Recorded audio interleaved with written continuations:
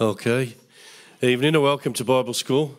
Welcome to those who are online. Welcome those who are in church.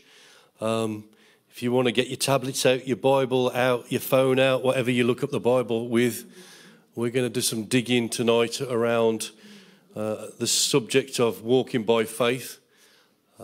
So right at the beginning, can we just pray? Let's ask God to help us. If you're watching online, just join in with us. We know that many people will be watching online and maybe not watching now, but watching later on. But wherever you find yourself tonight, we just want you to be touched by God. So let's just pray.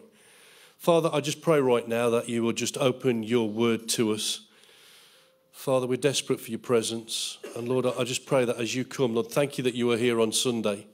Thank you that you are touching lives. Thank you that you are transforming people. Thank you that you are healing people. Thank you that you are setting people free. And tonight, Lord, as we come around your word, we expect that same result, Lord, as we preach the truth, that truth will set us free. So, Lord, I just pray right now that you just speak to us very clearly in the name of Jesus. Amen.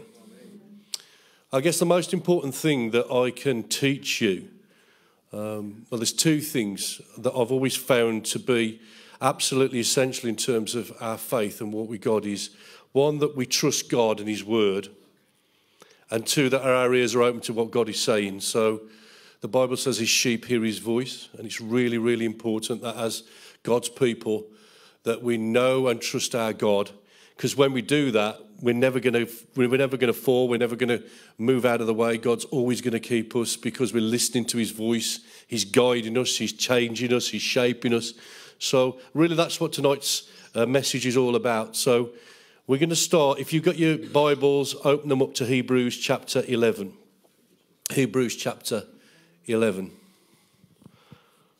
Some of the verses I'm going to read to you, I'm going to read from the Amplified, but most of them are from the New International, so you should be able to follow along if you've got the NIV. We're going to try and make a definition of what faith is, because some people, you kind of get all mixed up about faith. You say to somebody, what's your faith? They say, oh, I'm Church of England, or I'm Catholic, or I'm a Muslim, or I'm a Hindu, or I don't have any faith. But faith is all about a person. It's not about a creed. It's all about putting our trust in Jesus. So this is what Hebrews says. Hebrews 11 and verse 1. Now faith is confident in what we hope for the assurance of that which we do not see. For this is what the ancients were commended for. By faith they understood that the universe was formed at God's command, so that what is seen was made out of that which was visible, not visible. So God created everything by the power of his word. And here, the writer of the Hebrews is trying to define for us faith. And what faith is that we're persuaded, we're assured, and our trust is in God and in his word. I don't know about you, but we don't really have a faith if we can't trust our God. We don't really have a faith if we can't trust his word. So many people go, well, I don't know whether God actually meant what he said. I don't understand what God's saying. We need to understand what God's saying, and we need to put our faith and trust in him. And the last time we were together, we looked at a psalm, and if you want to underline this, you can have a look at it at your leisure. But in Psalm 20, the psalmist said there's some people they trust in horses, and some people they trust in chariots. He said, but we will trust in our God. We'll trust in God. And that's what faith is, putting our trust in God. Not just him as a person, but what he says. You know, it's important when who says what to you. You know, if I say that I'll mow your lawn, I won't, because I don't even mow my own lawn. But if I say to you, I'll mow your lawn, right, you know, because I'm a man of my word, then I will at some point mow your lawn for you. Don't presume I'll do that unless I say it. But if I say it, you can trust me. How much more with God? Well, if he says it, we need to trust him, don't we? Because he keeps to his word. So we're trying to form a definition of what faith is. And I've written this down. It's single-minded, unwavering trust and assurance in God and his word. It's assurance in God and his word, not in this church or the pastor. Because church will let you down. The pastor will let you down. People around you, your friends, will let you down. It's just the way of the world, because we're not God. So we let each other down. We're humans. We don't always do what we promise to do. But that's not the same with God. God is unwavering. What he says, you can take to the bank. You can trust it with all of your heart. So faith is that trust, that total reliance on what God says, that what he says he will do. And it's a real anchor for our souls, God's word is. And I've written this down here, that faith is not a creed, it's a relationship. Faith is not a creed, it's a relationship. The Bible says without faith, it's impossible to please God. Without faith, it's impossible to please anybody. Because if you don't trust me, then we don't have a relationship. And God is wanting to have us close to him. He wants us to have that relationship with him. And I don't know where you find yourself today, whether you're online or in the house. There's some new faces in here tonight, which is fantastic. But the key to walking with God is to trust him, to take him at his word, to listen to what he has to say to you, and just place your feet upon it. There's so many people in this world that don't have any firm place to stand. They don't know what's going to happen next. They don't know where they're going. But I want to tell you tonight, we are really, really privileged, because the people who know their God, the Bible says, will do exploits. And the only reason we can do the stuff that we do is because we can trust him. Because what he says, he always fulfills. Hebrews 10 and verse 23. Get this down. It says this: let us hold unswervingly to the hope we profess, for he who has promised is faithful. When we looked at a verse, didn't we, just before the Christmas break? You said a verse that says, God is not a man that he should lie, or a human being that he should change his mind. So what the apostle is saying to here is, look, you need to understand that when you're putting your trust in God, you're putting your trust in the one that will never change, will never move. He's God, he's totally God, and there is none like him. He's not like us. We change our mind with the wind, we change our mind with our emotions. Sometimes we intend to do what we said we'd do, but we don't do it. But God's not like that. When God says something in his word, you can take it to the bank. You can build your life on it. So we go back to Hebrews 11 and verse 1. Let's just try and unpack this a little bit. Now, faith is the confidence of what we hope for and the assurance of what we do not see. So it's talking about faith and assurance in God, but faith and assurance in God for what? The things that are not yet and the things that are not seen. Like, I don't need faith in God for yesterday, because yesterday is gone. So yesterday's faith has been spent. I don't need to trust him for the past. He's seen me through the past. Today I'm in the present. But I don't know about you, as you look at your life, as you think about the bills, as you look at in your family and you've got the concerns of all the stuff that goes on in your life, maybe your work, that's where we need faith. Not just faith to trust God that he saved us, because I hope that we all tonight have given our lives to Jesus, but that the God that saved us is the God that's going to lead us forward in every situation that we're going to meet. So how difficult it might be, that God is with us. So faith is trusting God in the not seen and the not yet. There's some stuff in front of us that we can't see and has not happened yet.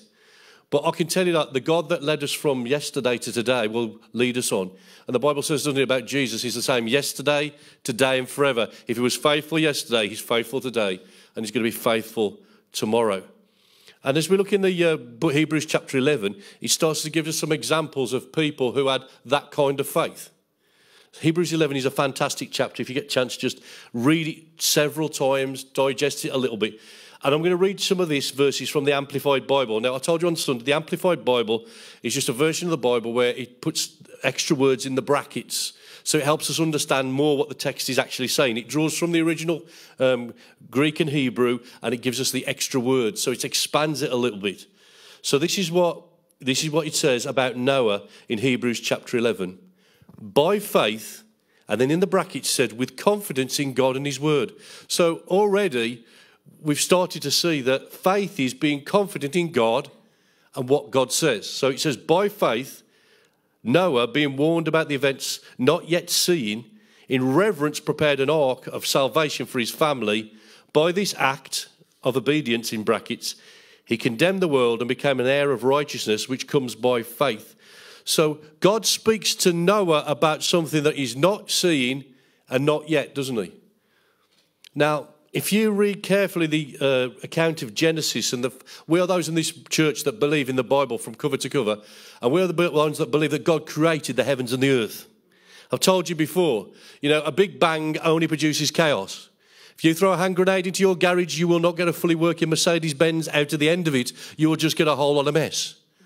So we believe that God created the world with purpose and with understanding. And one of the things that you read in Genesis is that when God created that Garden of Eden, he watered it. He didn't water it from rain. Anybody hate the rain? I hate the rain. If there's anything worse than the cold, it's the cold and the rain. But rain was not here on the earth when God created the heavens and the earth. The Bible says that a dew would come up in the morning and refresh all the plants. Wouldn't that be nice? It's like subtropical. It was divine sprinklers. Do you know what I mean? No rain, just the divine sprinklers every morning. No one had ever seen any rain, and nobody had definitely not seen a flood. There were pockets of land, of course there was, and pockets of water and sea, and God had created the heavens and the earth. But there's never been a great storm, and there's never been a flood. And yet God spoke to Noah about something that was not yet and not seen. And it says that by faith that Noah responded to God's word. In the natural, he had no evidence to believe this was going to happen. And walking by faith, sometimes we have to trust God with what we can't see that's not happened yet. And that's tricky because we all like to try and work it out. We want to know what's going to happen tomorrow and the next day.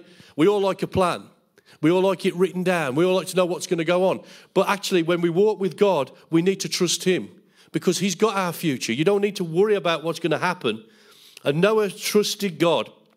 And in response, he builds an ark. Now, this ark is the size of a football stadium. And he builds it with his sons. And you can imagine the ridicule and the grief that he got from the people round about him. What's going on, Noah? He said, there's going to be rain. What's rain? There's going to be a flood. What's a flood? I don't know, but I am trusting God for the not seen and the not yet. And you know what? God saved Noah and his wife and his kids. He couldn't work it out. With his natural eyes and his natural mind, it probably seemed like a whole load of rubbish. But as he trusted God, God saw him through. So can you see that faith in God is in the not seen and the not yet? If you go on in the book of Hebrews, it starts to talk about Moses. And again, Moses is a great man of God. It says, by faith, Moses, when he had been grown up, refused to become the son of Pharaoh's daughter, because he preferred to endure the hardship of the people of God rather than endure the passing pleasures of sin. He considered the reproach of Christ, that is the rebuke that we would suffer for his faithful obedience to God, to be greater wealth than all the treasures of Egypt.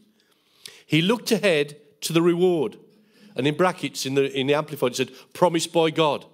By faith, he left Egypt, being unafraid of the wrath of the king, for he endured steadfastly, having seen him who is unseen. So just like Noah, God speaks to Moses. He calls him as the champion. He calls him to see some miracles. He calls him to see all sorts of things. But when God calls him at the burning bush, it's not seen and it's not yet. Can you imagine? He's got a comfy life. He's in the palace with the Pharaoh. He wants a cheese carb at 6 o'clock in the morning. He can ring a bell, wants a cup of tea any time. He can have one. The servants run everywhere for him. He has the cushiest life in all the world, all the gold, all the silver, all the servants. And yet as God speaks to him, he chooses to take a different route. He says, for he looked ahead to the reward promised by God. So something God had said that was not yet. And then by faith he left Egypt, being unafraid of the wrath of the king. So he endured as seeing him who is unseen. So not yet, not seen. So like Moses, like Noah, Moses took steps of faith, trusting God for his future, even though he couldn't see it. Aren't you glad today that God has got your future and that you can trust him with every minute? You might not be able to see it. It's not happened yet. But I want to tell you, whatever happens, when we trust and put our faith and trust in Jesus, he looks after us. He's got us in the palm of his hand, as Gloria often says. Now, let me just show you how this faith thing works in the not seen and the not yet. And I think the greatest example of this, and all of us will be able to relate to this who know Jesus tonight, is our salvation. Because it's a prime example of how this faith thing operates, okay? And Romans 10, verse 13 to 14. For whoever calls on the name of the Lord will be saved. But how will people call on him who they have not believed? How will they believe in him who they have not heard? How will they hear without a preacher? And how will they preach unless they are commissioned and sent? Faith for our future comes when we hear God's word. It's great to see some new people here tonight. I was out last night talking to Tom. He's recently given his life to the Lord. But what happened to him was that he started to read God's word, and then God spoke to him, and he put faith in Jesus, and now he's assured of something he can't see. And even more than that, that not only he's now got a life with God now, but he's going to go to heaven one day when he leaves this earth. Because one of the things he was frightened about, mate, wasn't it, was dying and what happened after you die. You can be assured when we put our faith in Jesus, we can trust him. If I can trust him to take me to heaven, I can trust him to look after my family, can't I? If I could trust him with my salvation and for me to stand before God clean, I can trust him with my finances, I can trust him with my work, I can trust him with everything that I have. And this is how faith operates. As we take God at his word, there is a transformation that happens. And the Bible says that faith comes by hearing, and hearing by the word of God. Romans 10 and verse 8. But what does it say? The word is near you, it's in your mouth, and it's in your heart. That is the word of faith that we preach. Because if you acknowledge and confess with your mouth that Jesus is the Lord, and believe in your heart that God raised him from the dead, you will be saved. For with your heart a person believes, resulting in his justification, being freed from the guilt of sin and made acceptable to God. But with his mouth he acknowledges and confesses his faith openly, resulting in this confirming his salvation. Faith, the scripture says, comes from our heart. We believe God with our heart. Sometimes we don't understand. And I guess for every one of us, if I rewind back, I've told you this story a few times now. If I rewind back to the day that I got saved, I truly didn't understand what was happening. But as God touched me and I responded to his word, I knew my life had been transformed. Can anybody say that? Andy went on a school trip. He wasn't expecting to hear from God. God spoke to him and he got saved on a school trip. Isn't that amazing? And for many of us, we have different experiences of how that moment happened. When Stace was stood here on that Sunday, suddenly God did something for her that was just incredible. But it's a heart thing, isn't it? It bypasses your mind. How it works, I have no idea. But this I do know, that when we put our faith in Jesus, he sets us free and he saves us. So faith is a heart transaction. And not only that, he says in these verses, it affects how we speak. We don't understand it, but we trust God. And we believe with our heart, but we say it with our mouth. And here is a really big principle about faith. Don't ever, when you're walking with God, turn to the negative and say all sorts of negative things over your life. God doesn't respond to negative words. He responds to faith-filled words that are based on his word. And you've only got to look at the ministry of Jesus, and he endorses people who have faith.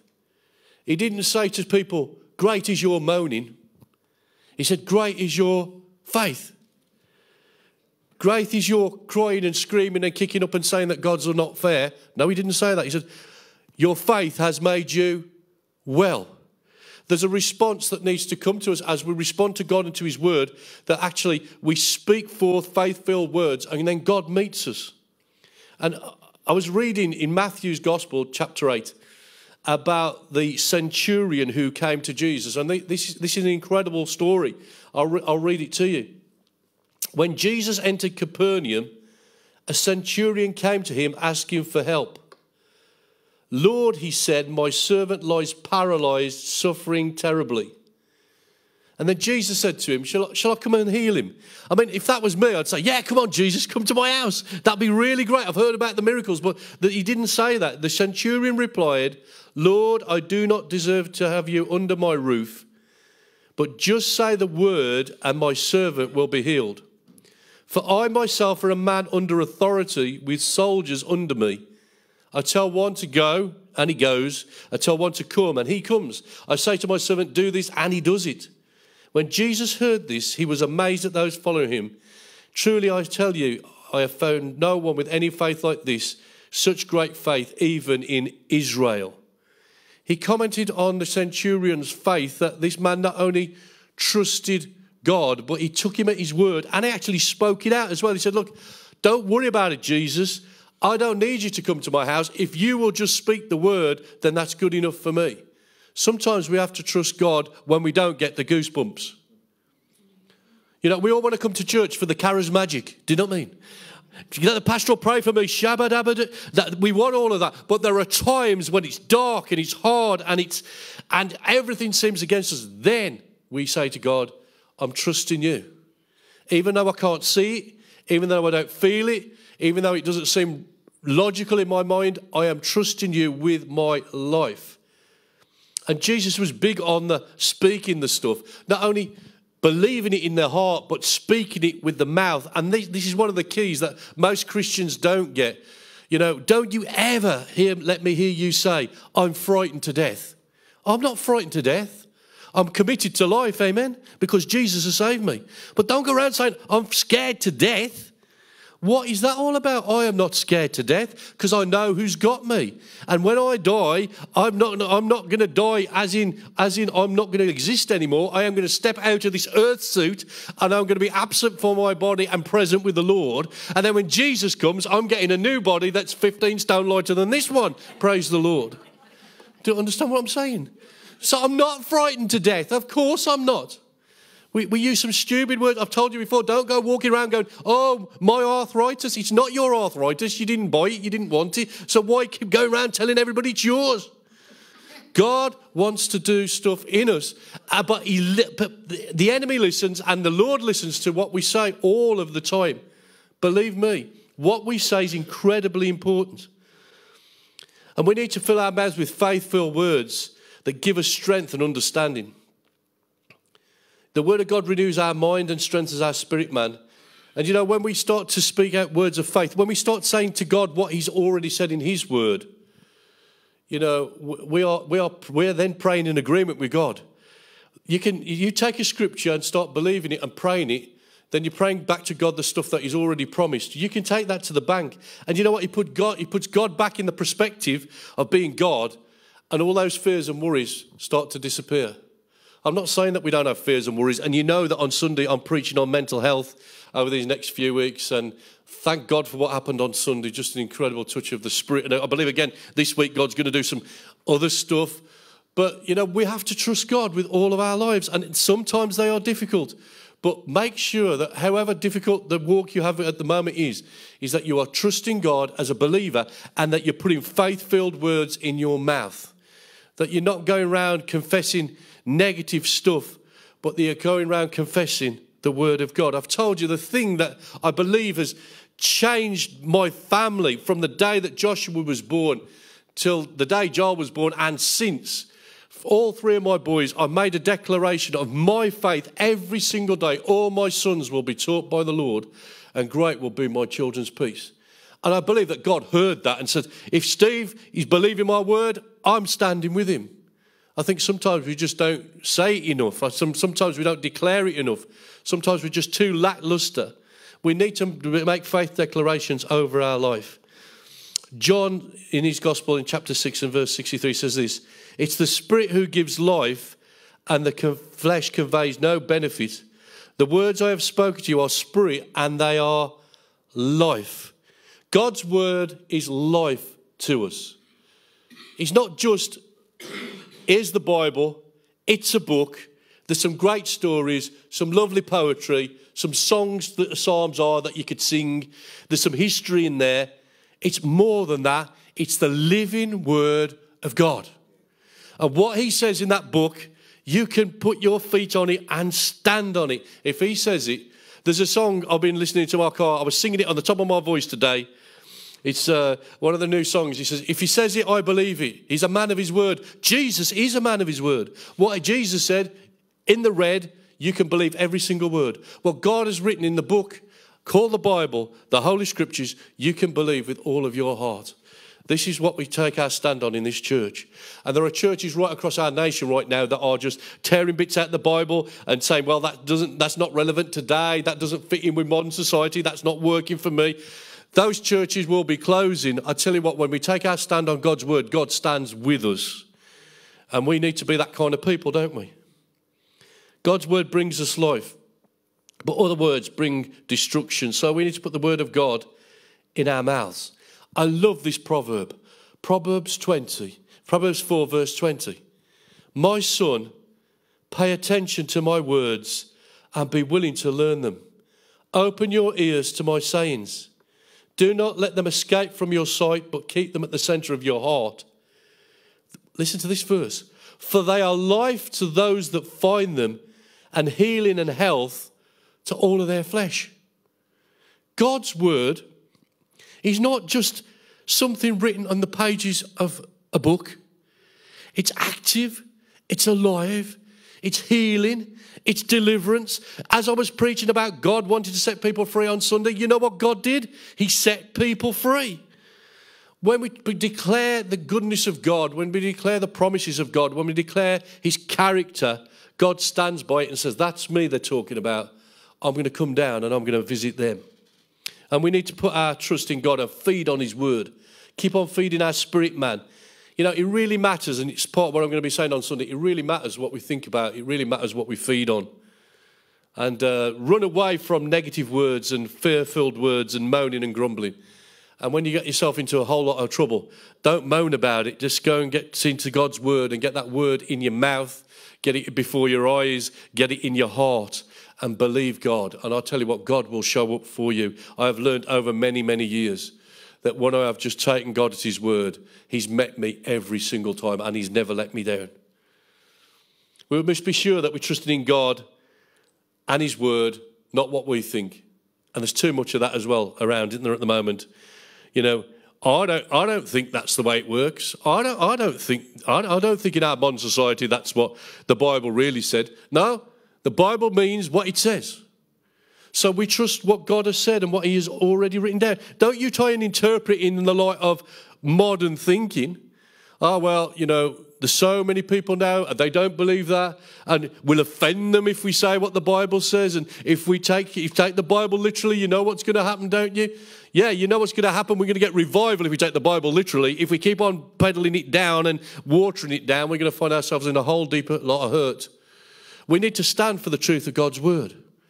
And godly men and women right throughout the generations have stood on the word of God and saw God move on their behalf. Compromise in God's word never takes us anywhere. But we need to be sure that we are listening to God's word and making sure that it's him that's speaking to us, don't we? In the book of Ezekiel, there's this very, very powerful scripture as the prophet prophesies, and he's talking to the people about hearing God's voice or not hearing God's voice. And he says this, they have seen falsehood and lying divination, saying, the Lord says, but the Lord has not sent them. So there are certain people saying, this is what God's saying, and actually God wasn't saying it at all. Yet they hope and make men hope for the confirmation of their word, not God's word, their word. Do you not see a false vision and a lying divination when you say, the Lord declares, but I have not spoken? I've said it to so many of you before. Don't ever come here and play the God card. Don't ever say, God told me, if it's just an excuse. Because when somebody comes up to me and says, oh, God told me, generally what it means is, right, don't ask me about that. I'm not going to talk about that. And we use it as a card almost, like, yeah, God told me. So I've got no retort against that, have I? Because you told me God told you. You better be sure that God told you. Because that's we're not using his name in vain. You know, when people say, don't take the Lord's name in vain, what they really mean is that somebody said something really rude about Jesus on a train or in the market or somewhere when you were behind him in Dudley. I believe it goes further than that. I believe that you can use the Lord's name and say, oh, God told me, but he didn't tell you. That's using his name in vain also. So let's be honest, really honest about hearing the voice of God, because God always wants to speak to us, but we need to ensure it's his voice. And in times to come over the next few weeks, I'm going to teach you how to hear the voice of God, because it's important. Was it my voice? Was it somebody else's voice? Was it the enemy's voice? Or was it God's voice? But here's the scripture that I always get really excited about, and I've preached this so many times, And we're going to move into a whole session about hearing God's voice over these next few weeks and months that I've got with you at Bible school. But it's this: my sheep hear my voice. If we can hear God's voice and know it's God's voice, nobody's going to take us off at a tangent or down a side road. If we know it's God and we can trust it, then we can stand firm, can't we? There are too many Christians that are pushed and pulled one way or another. Is that God? Have I made it up in my own mind? Was it something I thought? Was it something I heard on the God channel and I mixed it up with something else? Was it something I read? My sheep hear my voice. And one thing I will say, if you want to hear the voice of God, get alone with him and keep on talking to him. I have never once rung up Claire when I'm out and about from my mobile and I say, hello, chick. She's never said, who is this? Because she spent so much time with me, she knows it's me and puts the phone down. Do you know what I'm saying? What are you wrong for? You're supposed to be at work. Clear off. And she knows my voice because we have spent all of those years together. When Andy rings me up, I say, hello, mate. I don't say, who is this? Because he's my friend and I know his voice. And we as the people of God need to get that intimate with God, that we know his voice, don't we? So I know that voice. That's the voice of God. And some people often say to me, oh, how do you do it when you walk up and down the aisle and you pray for people and God gives you a word? How do you know it's God? Because I've heard him before. And I know what he sounds like. And he talks to me in a black country accent. No, he doesn't. No, but he talks to me. And I know it's him. I also know when it's not him. I also know when the voice of people are trying to manipulate me and telling me it's God. But we need to hear his voice, don't we? Because that's when we can have true faith, when we understand God's voice. And we need to measure and judge everything by God's written word. We're those in this church that believe in the gifts of the Spirit. That we believe that we can hear God's voice and speak it out. But I'm telling you, God never ever contradicts his written word, ever. That's why you know it's God, because he never changes his tune, does he? Never beats people up. You can't have faith in what you haven't heard. So we need to hear God's voice, don't we? And if he said it, we believe it. Because faith is not thinking positive or even confessing things that are positive. Faith is actually hearing God's voice and saying, that's you, Lord. I'm trusting you. And saying, God, if you said that, I'm trusting you and I believe it. I believe every word that you're saying to me. 1 Timothy 1, verse 5. But the goal of our instruction is love, from a pure heart and with a good conscience and a sincere faith. Some individuals have wandered away from these things into empty arguments and useless discussions. What he's saying is this: we want to be those that hear God's voice clearly, and we're not going to be those that wander away into empty arguments and useless discussions. I have been in some church meetings that have been full of empty arguments and useless discussions. When I was in the Methodist church, not that I'm saying anything against the Methodists at all, but I took a little journey into the Methodist church when I met Claire first. You know, when you fall in love, you'll do anything, won't you? So even get to the Methodist. So off I went. And for a while, we made our home in the Methodist church in Gornal. And I love those people, and some of them will be here in February to pray with us. And I love their leaders, and I want to tell you they're godly people. But this, for sake of illustration, this little story. We were invited to like a church meeting. That's like where they discuss business. I hate those things. I want to be in a meeting where the power of God is moving, amen? I want to be in a meeting where the Spirit of God is doing stuff. I don't want to be talking about, you know, what temperature we should put the heating on. Shall we all have a vote? No, let's just put the heating on and get on with it. But anyway, so we get to this meeting, and they started discussing what they were going to do with the Harvest Festival. You know, when you have the Harvest Festival and you get all the produce and they bring them great big, you know, cucumbers and whatever. It's all lined out on the front, marrows and whatever you grow in your garden. So it's all on this. So what are we going to do with the Harvest Festival? An hour and a half they rowed In fact, the vicar at the time, the minister at the time, he was brilliant. He took his hearing aids out. I thought that was a stroke of genius, to be perfectly frank with you. Honestly, he took his hearing aids out. But you see what I'm trying to say here? As individuals and as a church, I want us to be in a place where we're hearing the voice of God, not having these endless discussions and arguments about things that don't really matter. Because what really matters is that people are set free. What really matters is that families are put back together again. What really matters is lives are changed. What really matters is a community knows that there is a God in heaven who loves them and has come to set them free from their addictions. We're that kind of church. And I never want to get to that other kind of church where we row for an hour and a half about what we do with a few tins and a couple of cucumbers. Amen? One version puts it this way: faith does not presume. We don't presume on God, we trust him because of what he has said. It's very, very important. One of my favourite passages in the whole of the New Testament is found in John's Gospel. And it's Jesus, as he's preparing his disciples, he's telling them he's going away, and if he's going away, he's going to send the Holy Spirit. And he's trying to explain a lot of things to them. And I'll tell you what, if you're a new believer, read the Gospels, and read the Gospels and read the Gospels, because Jesus is amazing. And everything that he said is absolutely amazing. But he said this in John chapter 15. He said, if you remain in me and my words, not your arguments or your thoughts or what you think, but if my words remain in you, ask whatever you wish and it will be done for you. For this is my Father's glory, that you bear much fruit, showing yourselves to be my disciples. We need to abide in God's word. And this is a wonderful picture. As you know, me and gardening just do not go on at all. I'd tarmac the whole lot if it was down to me. But in a vineyard, the vines grow, and the branches of the vines that are connected to the vine produce the fruit. If you're not connected to the vine, you're not producing any fruit. And as believers here in this church, Jesus talks about remaining in his words or being connected to what he's saying.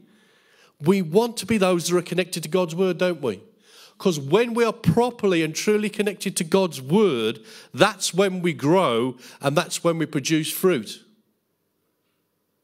When we're not connected to God and his word, when we're more connected to what we think or what we're saying, or we're more bothered about everything that's going on around us, I just want to encourage you all as believers here in this church, let's be those who are connected to the word of God.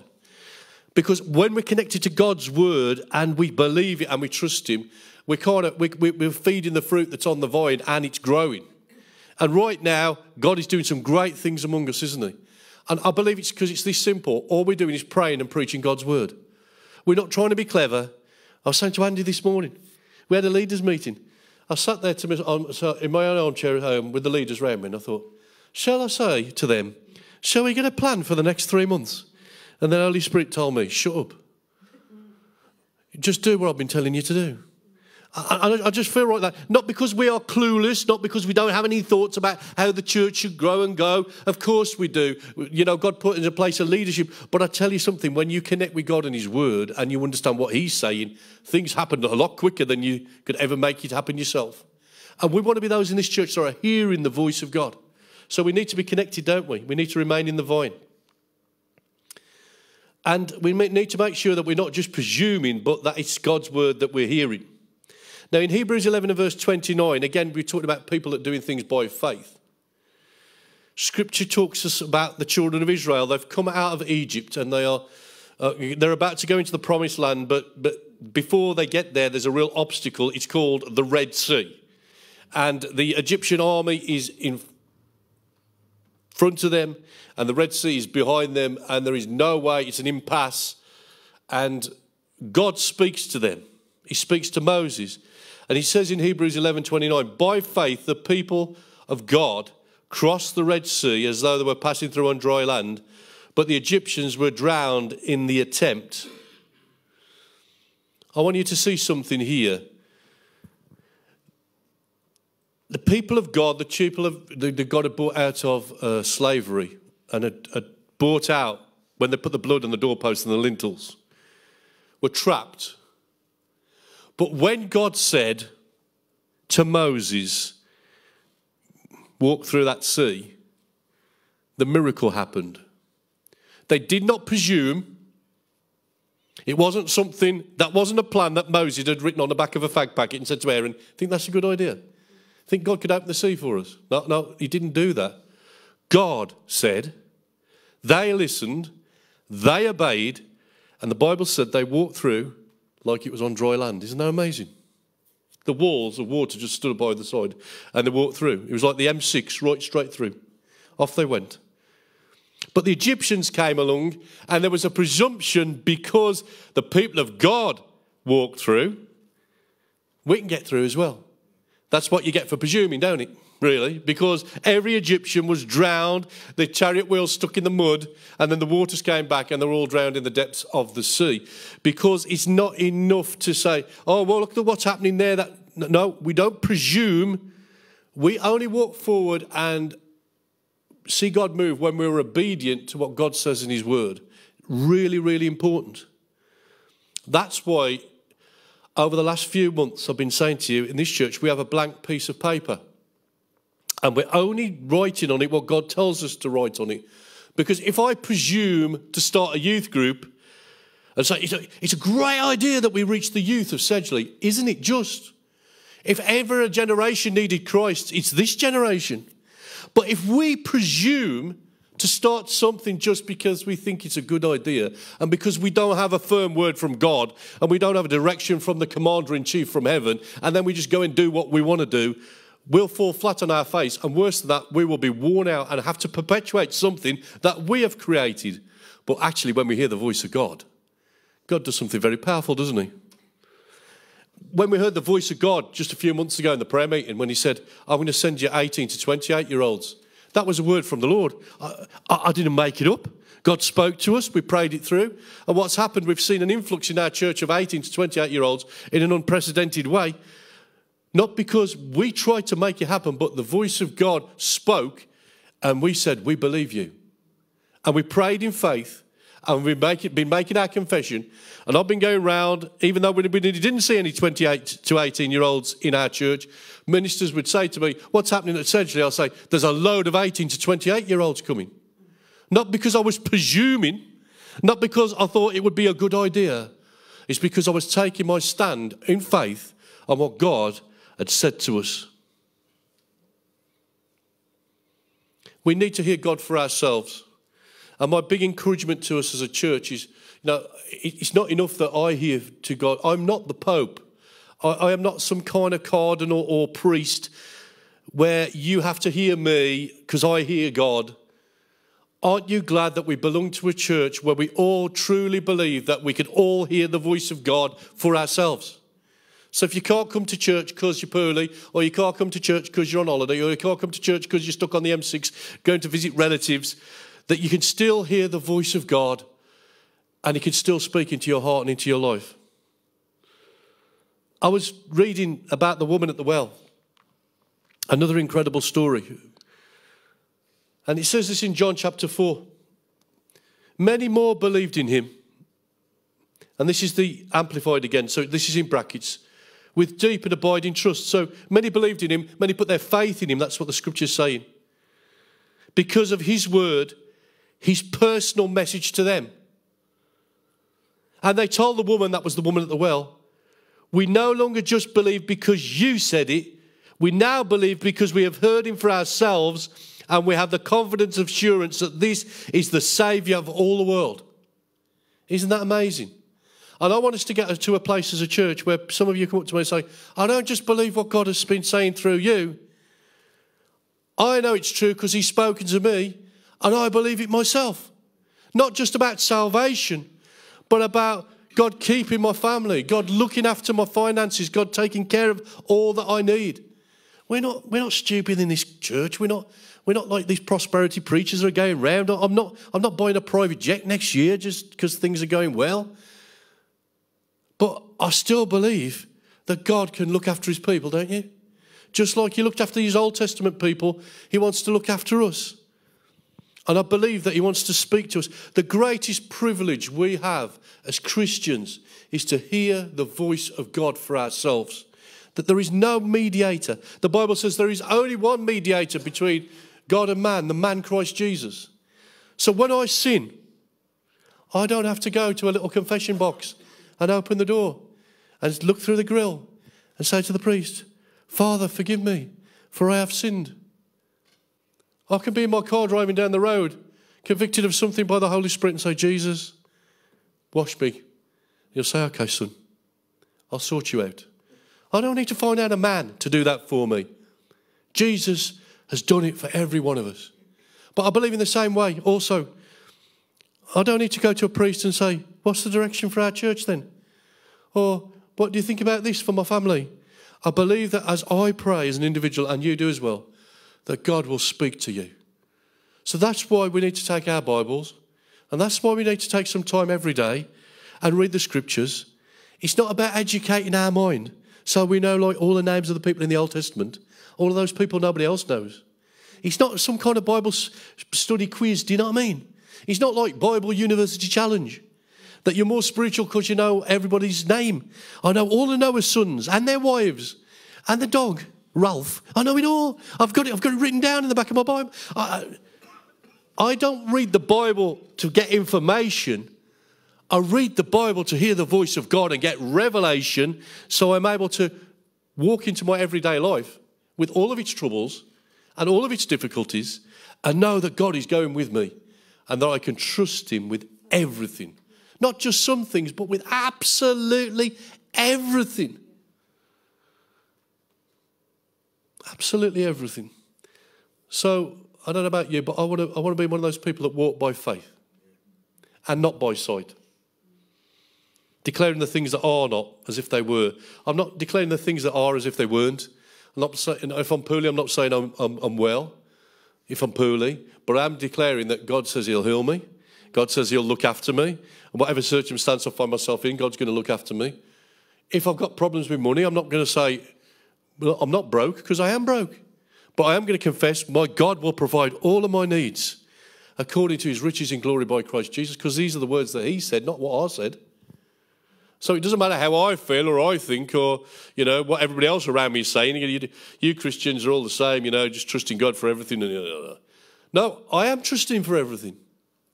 I'm taking my stand upon his word tonight, because when we know the truth will set you free. I was blessed, but Hannah sent me a text after Sunday morning, and she won't mind me saying it. She says, it's absolutely true, Steve. Sometimes the truth roughs you up before it heals you. But I want to tell you, the truth always heals you in the end. And the truth of God's word, you can take your stand on it. So if you've been saved 5 minutes, 5 years, 50 years, it makes no difference. We all walk by faith, putting our faith and trust in God alone and in his word. Amen? Let's pray, shall we? Bless the Lord. Maybe you just want to take one of the circumstances you're finding yourself in right now and just lay it before Jesus and say, give me a word. Give me a word, Lord. Give me something from the scriptures that I can just hold on to. Maybe some of you have had some of those verses in the past and you've highlighted them in yellow in your Bible and they're shining out because they're like day glow, aren't they, with them highlighter pens. But then you've just left it and you've not read it for months and, well, maybe God said it, maybe he didn't. No, listen, if it's in his word, you can take it to the bank. You can trust him with everything that he said. And so over our families right now, Lord, we trust you and we believe you. We make the confession over our families right now that all of our sons and daughters and grandchildren will be taught by the Lord. And great will be our children's peace. Over our finances, some of us who are struggling at the moment, we declare that my God shall supply all of my needs according to his riches in glory by Christ Jesus. That the Lord is my shepherd and I won't be in want. And as David said, I was young and now I'm old, but I've never seen the righteous forsaken or their seed begging bread.